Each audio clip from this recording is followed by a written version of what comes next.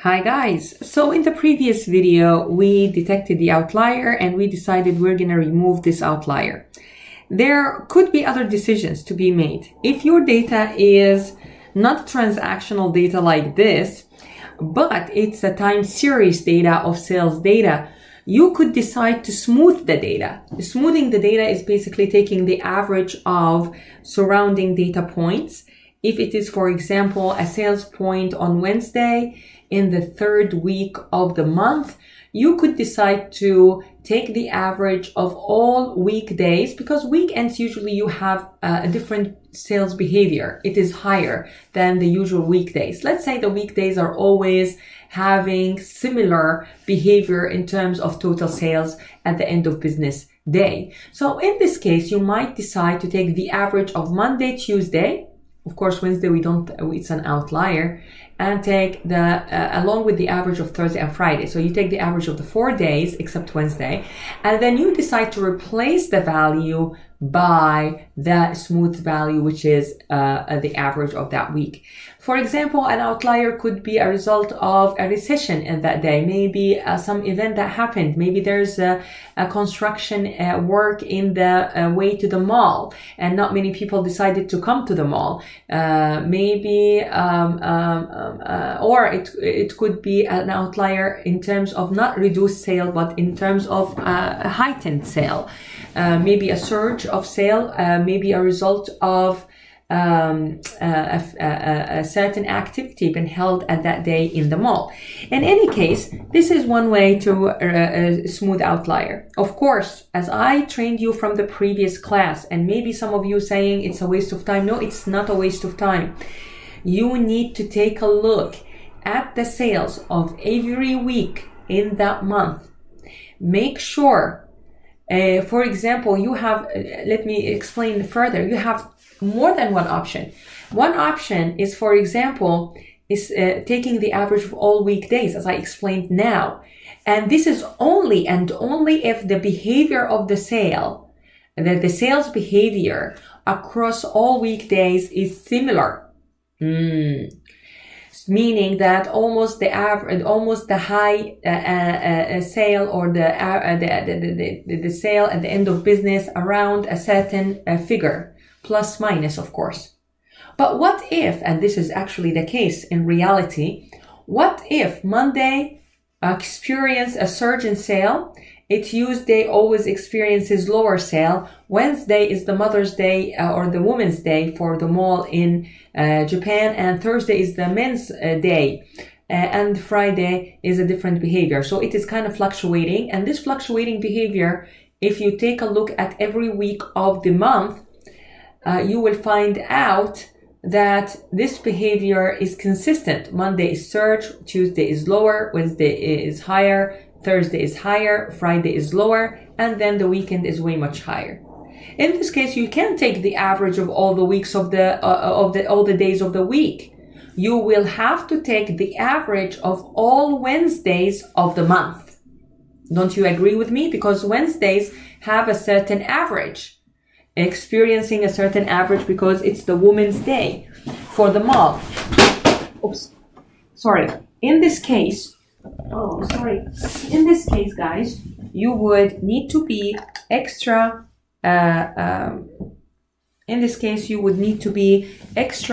sensitive and careful, and look at your data, visualize your data before you attempt to do any smoothing, any outlier detection, or any even outlier dealing with outlier.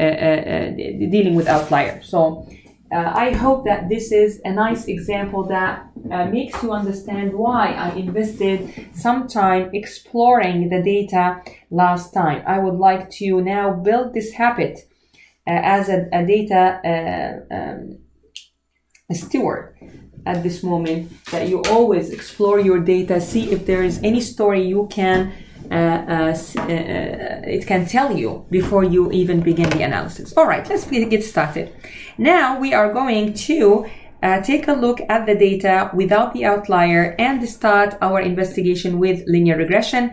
Again, we're going to go data analysis, we're going to go regression, we're going to go Y input is going to be sales per capita, and then X input is going to be the same here, but we are having now 20 data points instead of 21 earlier, and a new sheet, and this new sheet is actually should be ordered after the data here, and we call it regression 2. So regression 2, this is an empty sheet here, you don't need it. It's just meant to guide you through what you need to do as a next step. All right, guys? So regression 2 without Finland. Okay? So this is the result of regression 2 without Finland. Please name it this way. Okay? So now, let's take a look. First thing is adjusted R-square. Look at this beauty. Let's take a look at the adjusted R-square earlier with the outlier.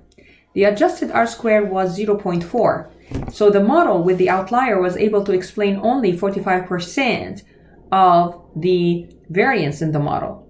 Now, look at that. Without Finland, the model can explain higher percentage in the variance of the model. This is an indication, especially that some of you, and especially myself, would be like, is this an outlier? Is this not an outlier? Because it's within 95%. And usually, it's a common practice that up to 9% of outliers, up to 5% of outliers in the data set, you could leave them. This is actually a standard. You will always sometimes get outliers. Every time you clean the data, you might also get outliers. Again, you clean the data, the second circle, again, you will get outliers, especially if you don't have an abundance of data. You just collected your survey. And every data point is important because you have a ratio for a minimum requirement for the sample needed for using a certain technique. In this case, we have a common practice to leave at least 5%. And you know now why this practice has come to be a standard.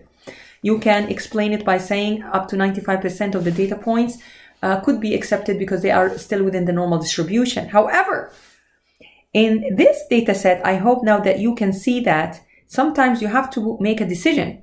Not really very difficult in this case because it's very obvious that this data point is way much distant than other data points, and especially with the visualization, visually you can easily see it that it's an outlier.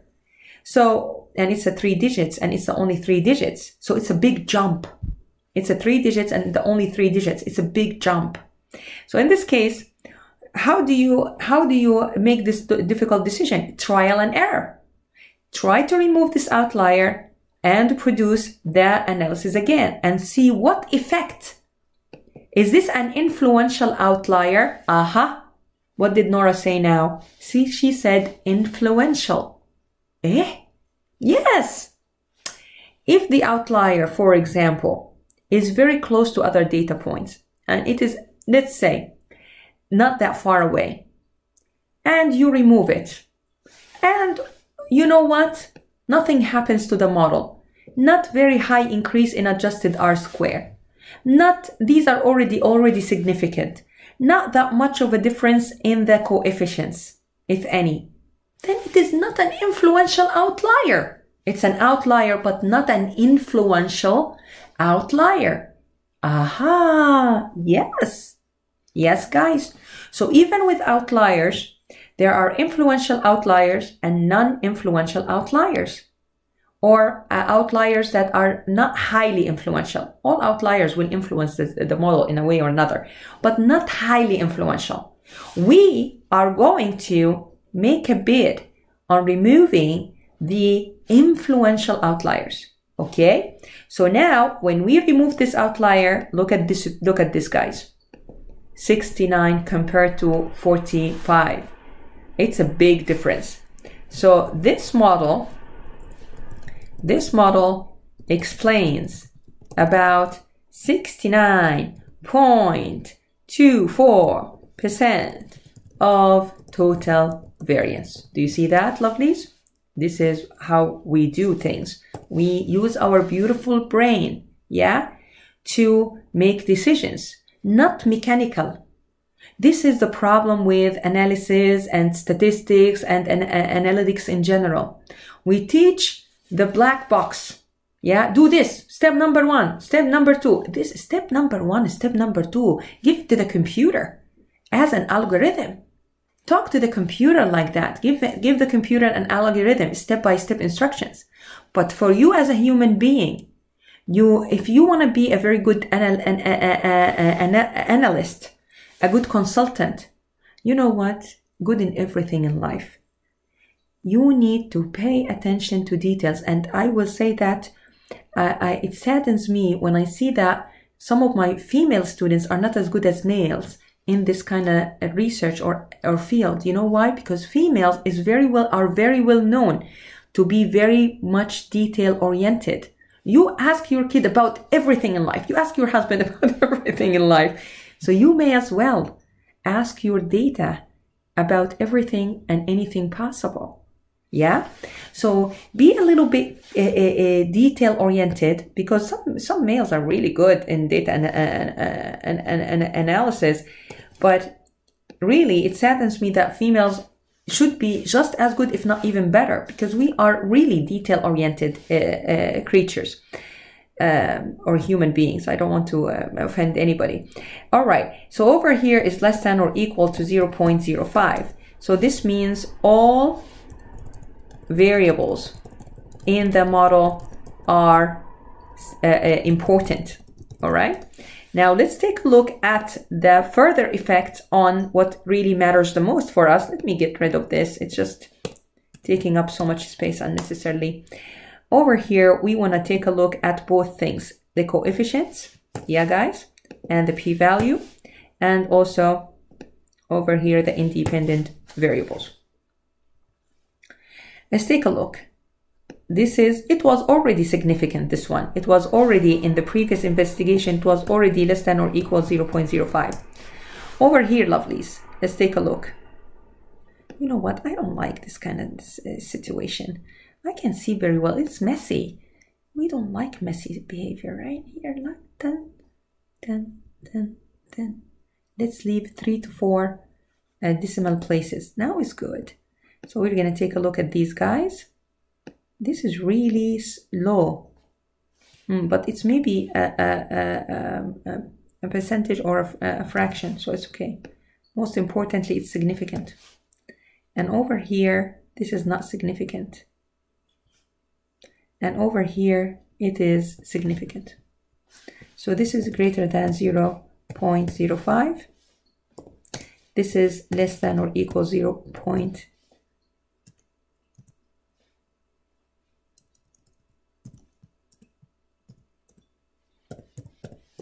All right.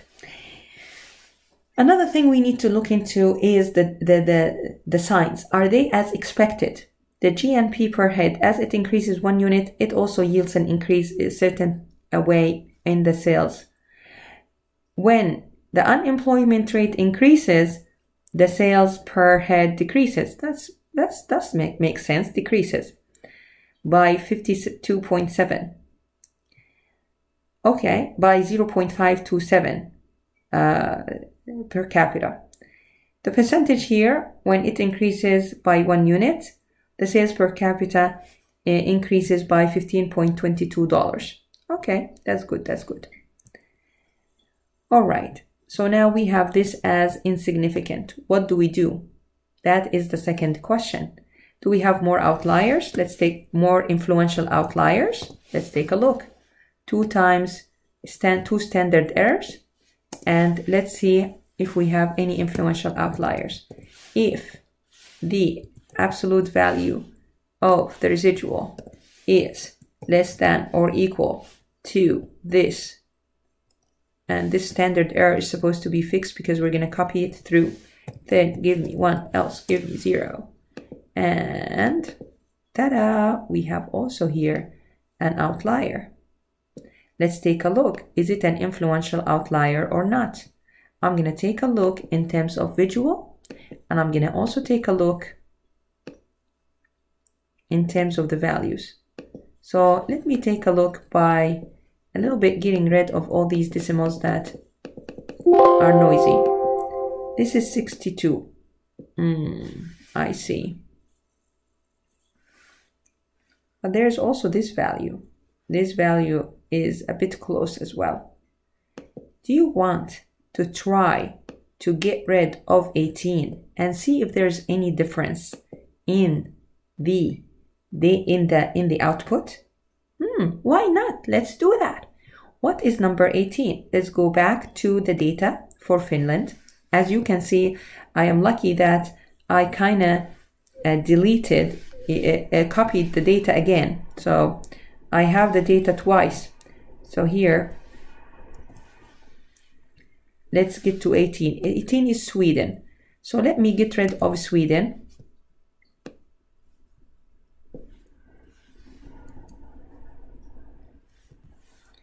And that will be 18, and that will be 19. Okay, and now let's produce a linear regression model, but put it in this same data sheet.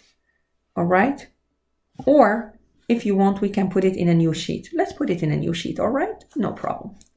Okay, let's go. Data. Okay. Why? Uh-oh. What did I do? I haven't done anything yet. Gomenne, I'm so sorry, guys. I'm going to delete this. I don't know what happened all of a sudden.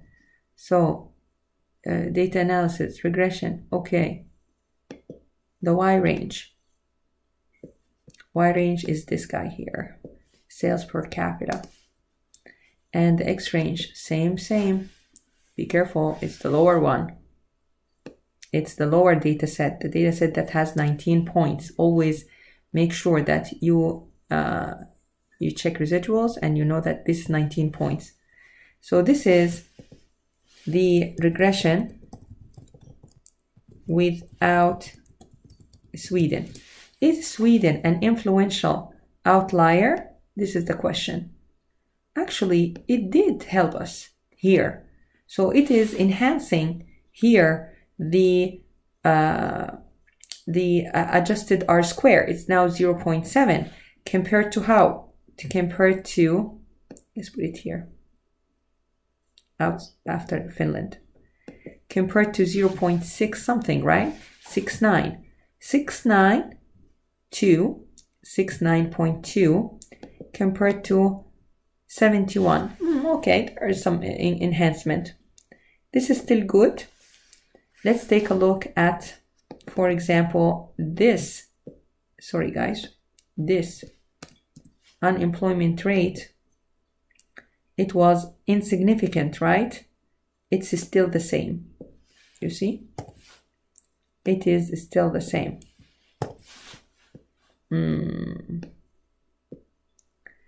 So there is no meaning for me to keep on deleting outliers unless I would like to get rid of this guy without Sweden. So it is your call. I'm gonna do the data. So now you have two options. After you deleted Finland here, without Finland, you have two problems. Problem number one, insignificant unemployment rate. All right, let's think about it now logically. This is how you need to do as a steward, as a data steward, as an analyst. You have the problems now that you are facing, problems we are facing right now. First problem is we have insignificant unemployment. Second problem that may be affecting the first problem, we have outlier, another outlier is Sweden. So the first course of action, A, investigate results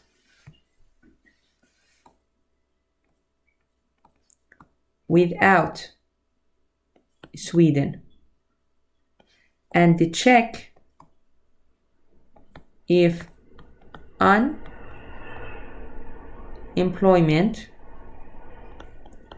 will become or will be rendered significant. If yes, yes, no. If yes, great job, I am so happy. You have a model with 3 independent variables and without two outliers.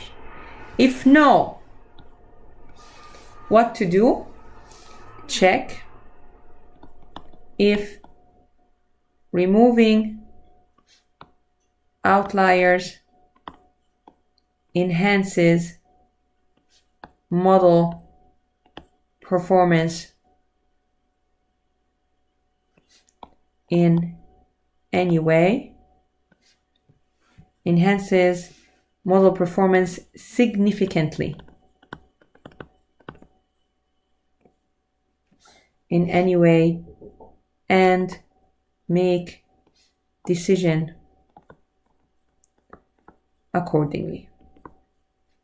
So this is your blueprint, systematic. This, I call it a systematic training. I'm systematically training you to deal with situations.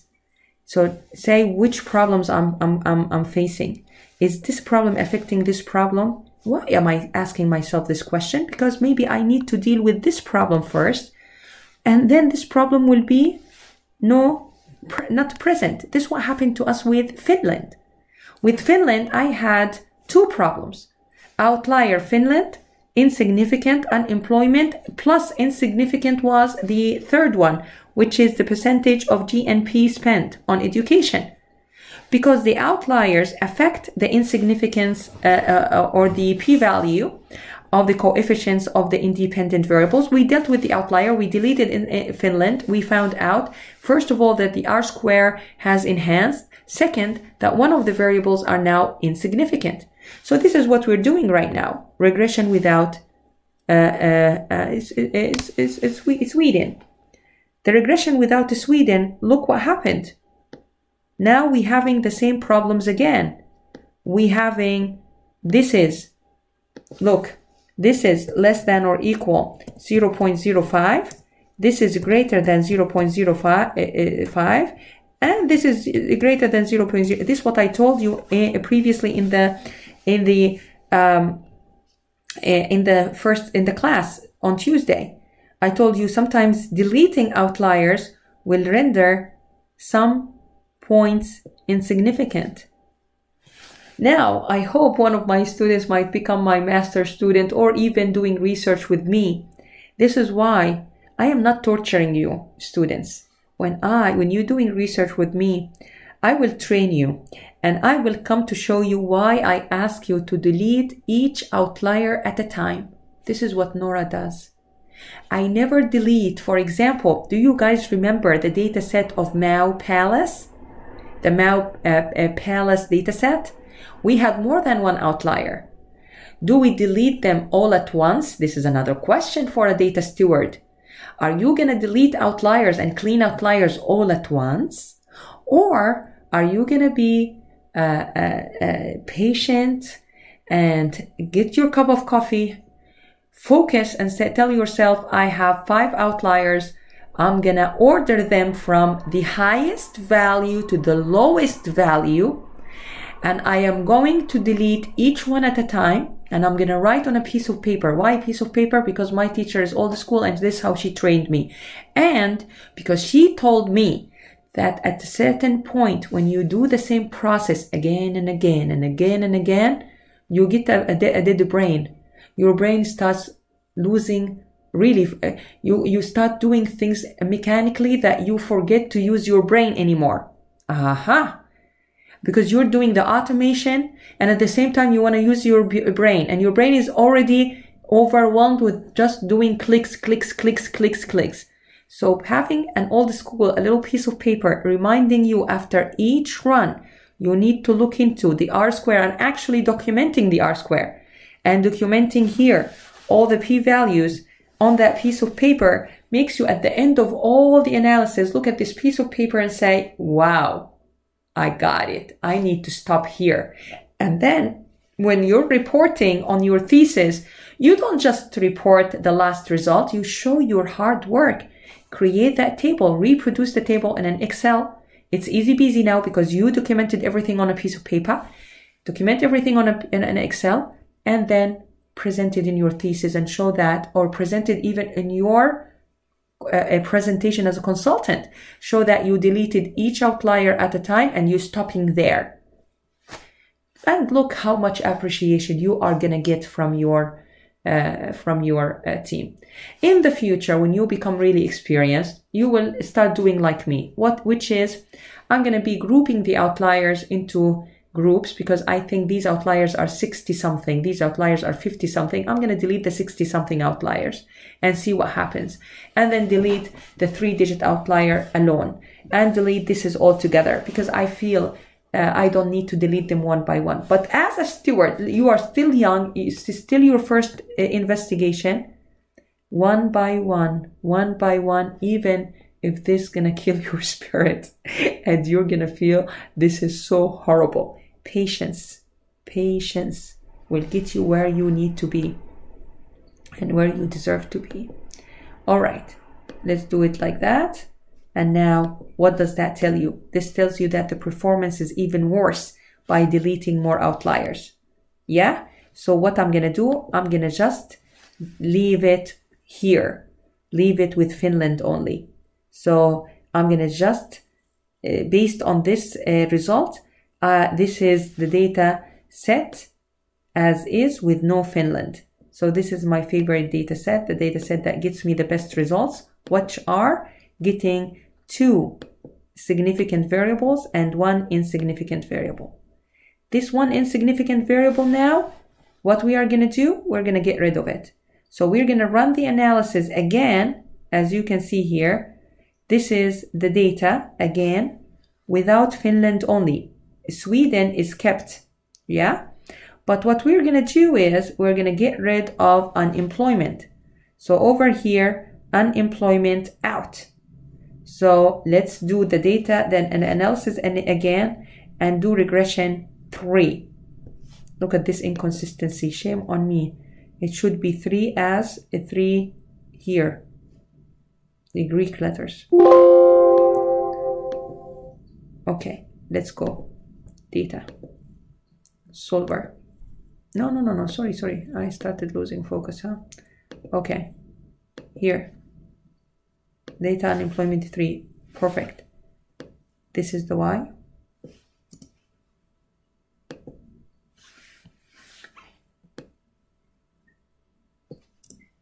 Residuals. New worksheet. And this new worksheet, I'm going to move it after the data set. And I'm going to call it regression 3. So now the R squared is already higher, 0.74. So that's awesome. Adjusted. Nora, focus. Adjusted. It's multiple linear regression, right, guys? Adjusted. And then over here, let's take a look at the coefficients and the p-values. P-values are awesome.